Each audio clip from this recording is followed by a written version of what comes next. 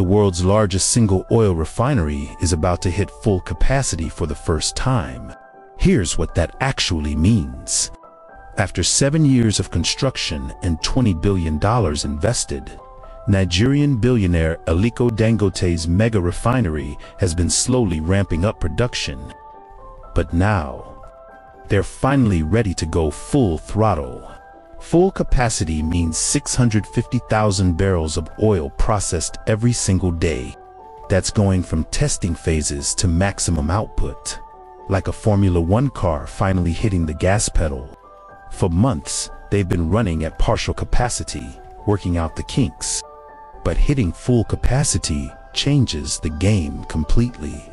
Nigeria can now stop importing $26 billion worth of fuel annually and start exporting instead. When this refinery runs at full capacity, it doesn't just affect Nigeria. We're talking about cheaper fuel prices across West Africa, energy independence for the region, and potentially reshaping global oil trade patterns.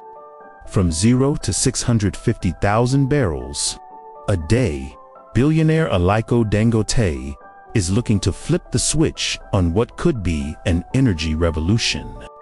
The question is, will it succeed?